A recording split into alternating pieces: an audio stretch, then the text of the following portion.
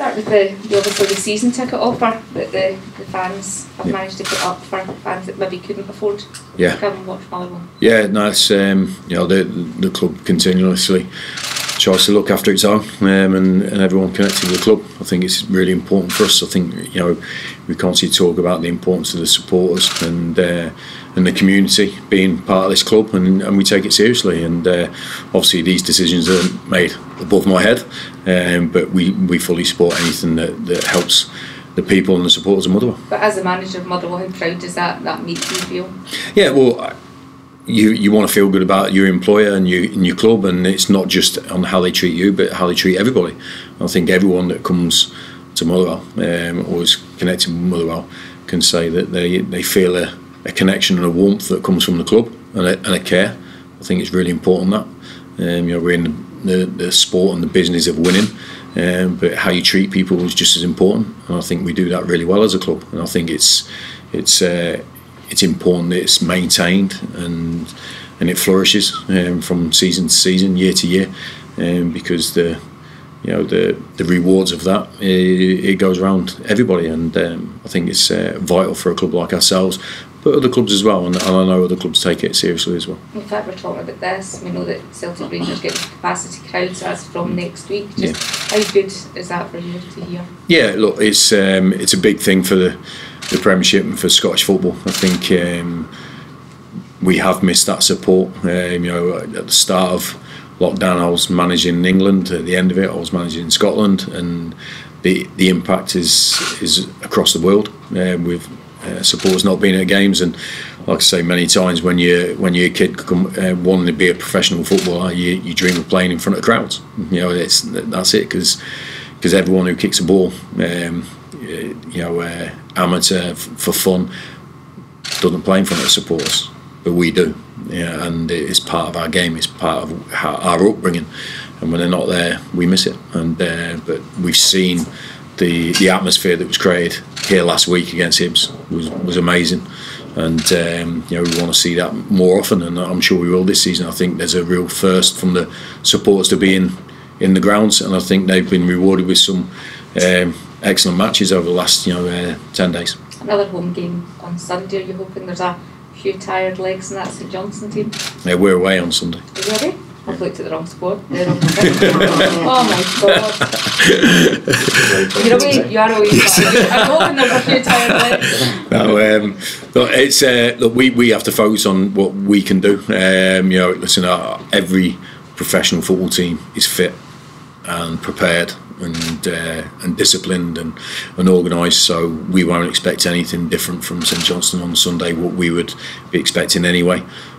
So for us, we took the positives from what we did last week against Hibs, but there were elements of the game that we had to improve on as well, which we know week in, week out. We're a new team, and there's plenty of progress to be made, so we're trying to do that on the training pitch, but obviously when it comes to match days. Brent, did you watch the game last night against Galatasaray, and if so, what do you make of St Johnstone?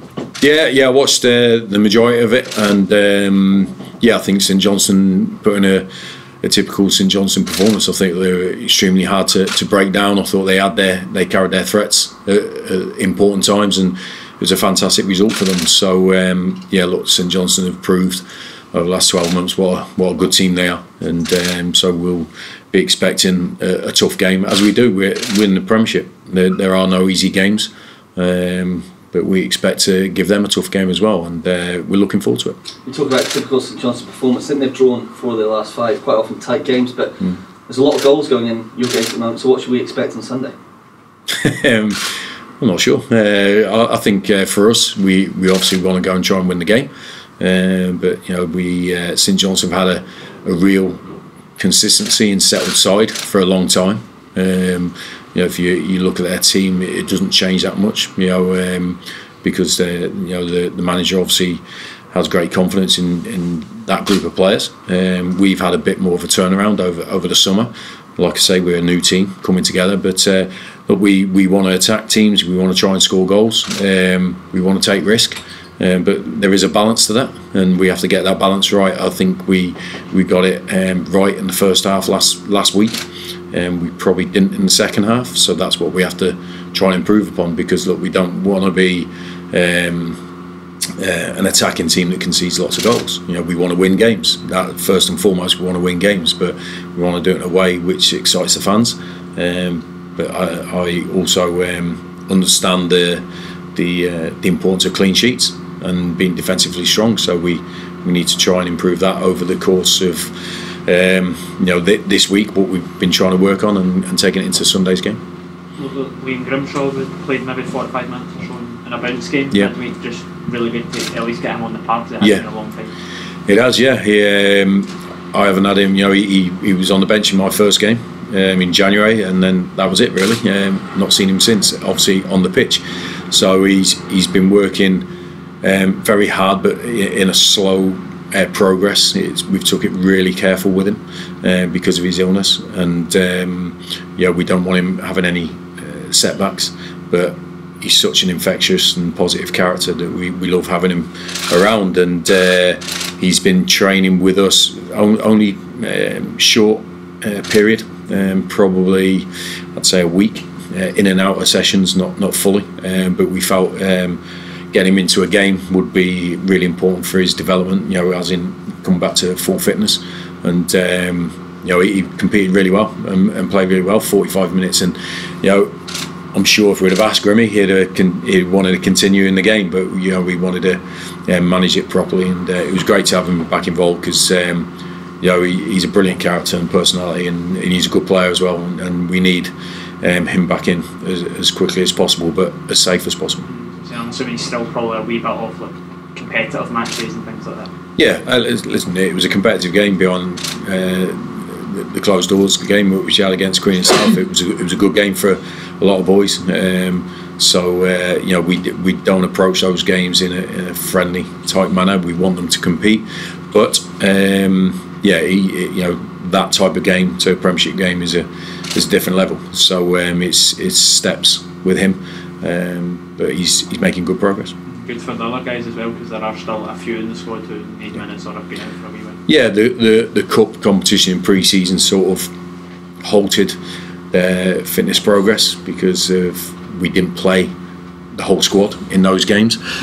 So we need to try and get these friendly games behind closed doors to enhance their physical fitness, and we know we train in a way which gets them fit, but nothing reproduces matches as matches. So the more we can have of that, the better, because we want 20, 22 players fully fit, ready to go in and compete, and we have to work hard to get them in that shape. Yeah, listen, obviously St Johnstone got a great result last night and some good results for the other Scottish teams. Does that even give the youth players a wee bit of a carrot? Is it, if you do really well here, that's something you might be able to get involved in? Well, that sort of platform that St Johnstone were playing on last night was amazing. Galatasaray is a massive club in European football, great history and everything, and you're going toe to toe and away from home, and it's the whole build up to those games. The different experiences you get from those type of games. Them players that played in that will be enriched by that experience, but you have to earn that experience by doing a lot of good things over the course of a year to qualify. So we've seen Scottish clubs compete really well in the early stages in Europe, certainly in this week, and it's encouraging for Scottish football. We want to be part of that scene, but you have to earn it over the course of a season to get part of that. So it's early days for that. We only played one game, but certainly the clubs have a history. It started in Europe this time last season, so it's certainly something that's achievable, but it's certainly not on our radar right now. It's winning on Sunday, which is our first focus. I think it's the same squad as last week. Yes, obviously, Liam isn't ready to come into that squad, so it'll be the same squad as last week, and hopefully we'll have maybe a couple more in the following week, because they're getting closer to the sort of fitness that we need.